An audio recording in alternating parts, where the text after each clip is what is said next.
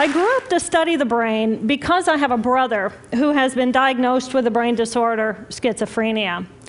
And as a sister, and later as a scientist, I wanted to understand why is it that I can take my dreams, I can connect them to my reality, and I can make my dreams come true.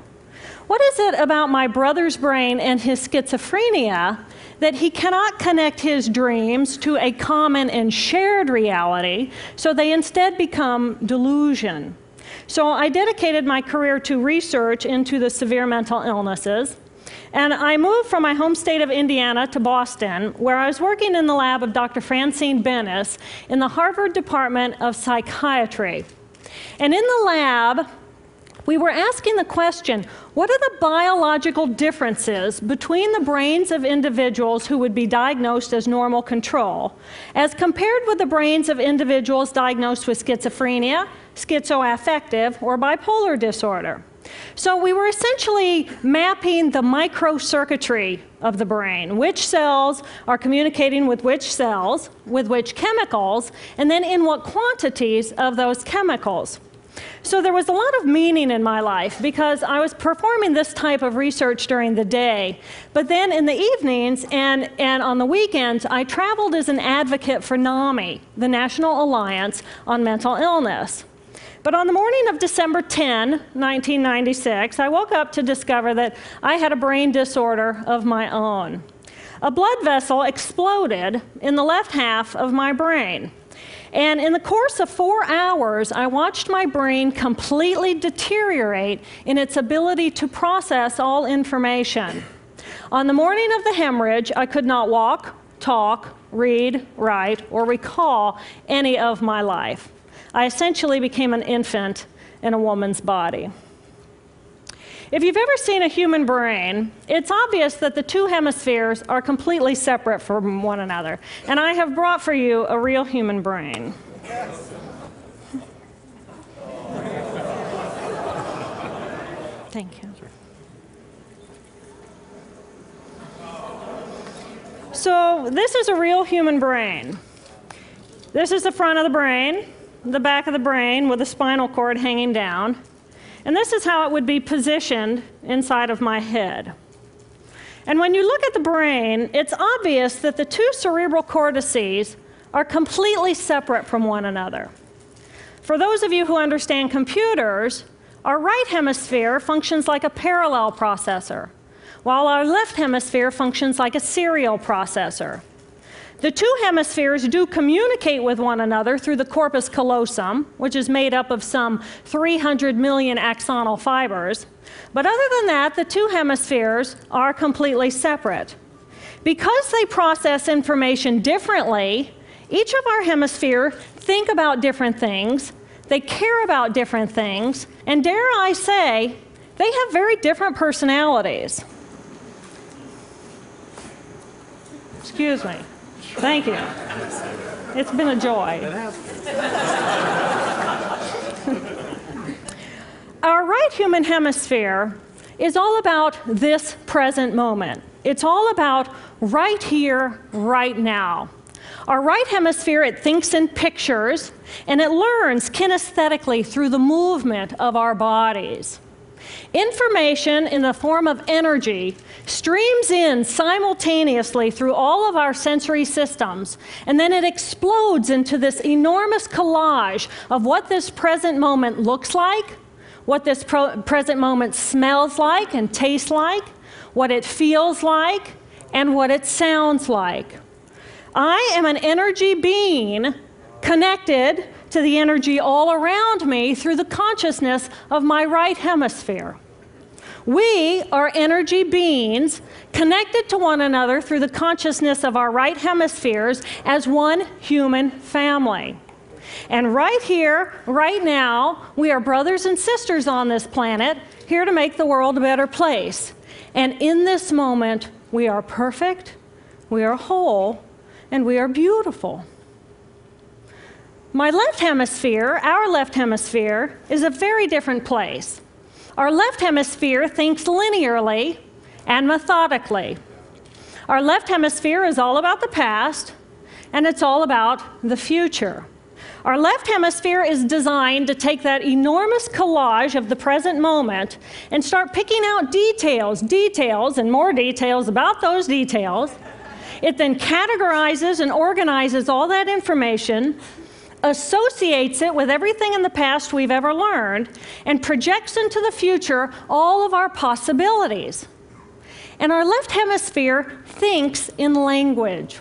It's that ongoing brain chatter that connects me and my internal world to my external world. It's that little voice that says to me, hey, you got to remember to pick up bananas on your way home. I need them in the morning. It's that calculating intelligence that reminds me when I have to do my laundry. But perhaps most important, it's that little voice that says to me, I am. I am. And as soon as my left hemisphere says to me, I am, I become separate. I become a single, solid individual, separate from the energy flow around me and separate from you. And this is a portion of my brain that I lost on the morning of my stroke. On the morning of the stroke, I woke up to a pounding pain behind my left eye. And it was the kind of pain, caustic pain, that you get when you bite into ice cream. And it just gripped me, and then it released me. And then it just gripped me, and then it released me. And it was very unusual for me to ever experience any kind of pain, so I thought, okay, I'll just start my normal routine. So I got up and I jumped onto my cardio glider, which is a full body, full exercise machine. And I'm jamming away on this thing, and I'm realizing that my hands look like primitive claws grasping onto the bar.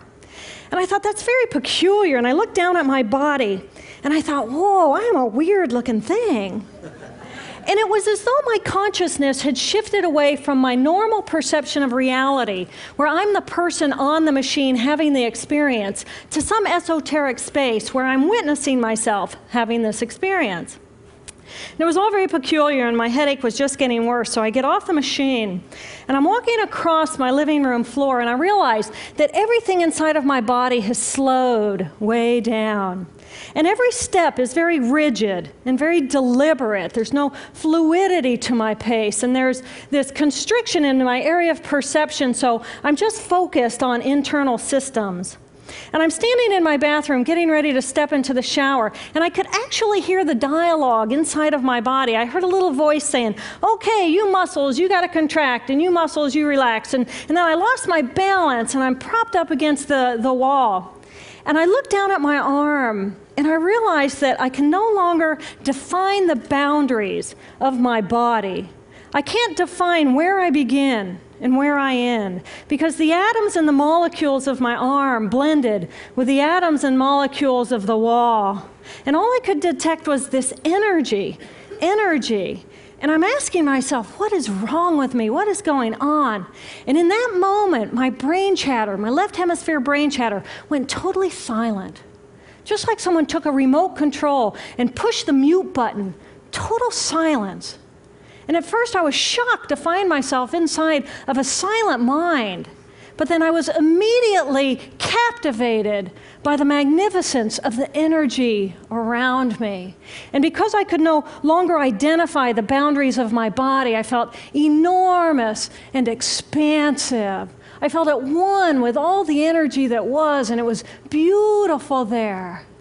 And then all of a sudden, my left hemisphere comes back online, and it says to me, hey, we got a problem, we got to get some help. And I'm going, oh, I got a problem. So it's like, okay, I got a problem. But then I immediately drifted right back out into the consciousness, and I affectionately refer to this space as La La Land. But it was beautiful there. Imagine what it would be like to be totally disconnected from your brain chatter that connects you to the external world. So here I am in this space, and my job and any stress related to my job, it was gone. And I felt lighter in my body. And imagine all of the relationships in the external world and any stressors related to any of those, they were gone. And I felt this sense of peacefulness. And imagine what it would feel like to lose 37 years of emotional baggage. Oh, I felt euphoria. Euphoria. It was beautiful there. And then again, my left hemisphere comes online and it says, hey, you've got to pay attention. We've got to get help. And I'm thinking, I got to get help. I got to focus. So I get out of the shower and I'm mechanically dressed and I'm walking around my apartment and I'm thinking, I got to get to work. I got to get to work. Can I drive? Can I drive? And in that moment, my right arm went totally paralyzed by my side. Then I realized, oh my gosh, I'm having a stroke. I'm having a stroke. And then the next thing my brain says to me is, wow. This is so cool. This is so cool. How many brain scientists have the opportunity to study their own brain from the inside out? And then it crosses my mind, but I'm a very busy woman. I don't have time for a stroke. It's like, okay, I can't stop the stroke from happening, so I'll do this for a week or two, and then I'll get back to my routine. Okay, so I got to call help. I got to call work. I couldn't remember the number at work. So I remembered in my office I had a business card with my number on it. So I go into my business room, and I pull out a 3-inch stack of business cards. And I'm looking at the card on top. And even though I could see clearly in my mind's eye what my business card looked like, I couldn't tell if this was my card or not, because all I could see were pixels. And the pixels of the words blended with the pixels of the background and the pixels of the symbols, and I just couldn't tell. And then I would wait for what I call a wave of clarity. And in that moment, I would be able to reattach to normal reality. And I could tell, that's not the card, that's not the card, that's not the card. It took me 45 minutes to get 1 inch down inside of that stack of cards. In the meantime, for 45 minutes, the hemorrhage is getting bigger in my left hemisphere. I do not understand numbers. I do not understand a telephone, but it's the only plan I have. So I take the foam pad and I put it right here. I take the business card, I put it right here, and I'm matching the shape of the squiggles on the card to the shape of the squiggles on the foam pad. But then I would drift back out into la la land and not remember if when I come back if I'd already dialed those numbers. So I had to wield my paralyzed arm like a stump and cover the numbers as I went along and push them so that as I would come back to normal reality, I'd be able to tell, yes, I've already dialed that number. Eventually, the whole number gets dialed, and I'm listening to the phone, and my colleague picks up the phone, and he says to me, and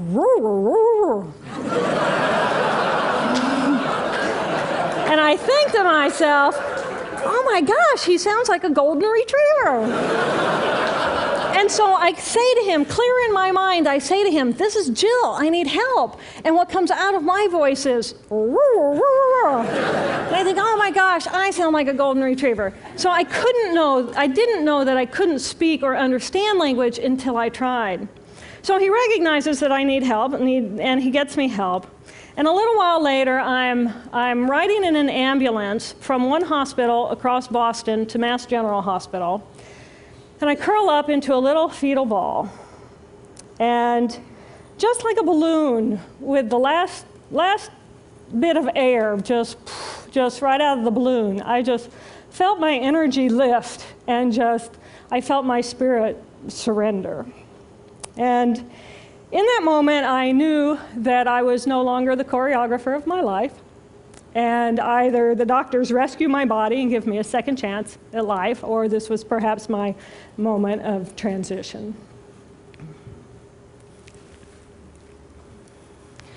When I woke later that afternoon, I was shocked to discover that I was still alive. When I felt my spirit surrender, I said goodbye to my life, and my mind was now suspended between two very opposite planes of reality. Stimulation coming in through my sensory systems felt like pure pain.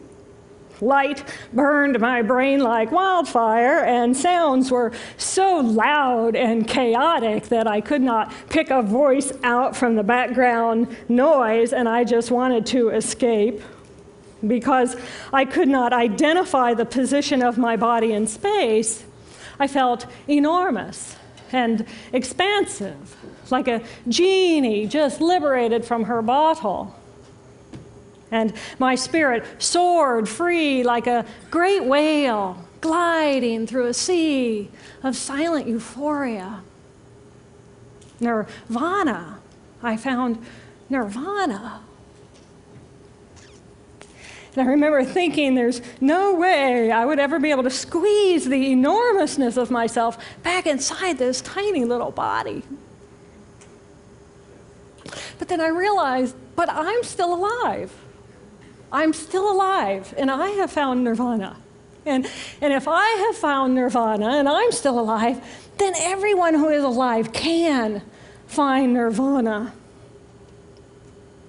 And I pictured a world filled with beautiful, peaceful, compassionate, loving people who knew that they could come to this space at any time and that they could purposely choose to step to the right of their left hemispheres and find this peace.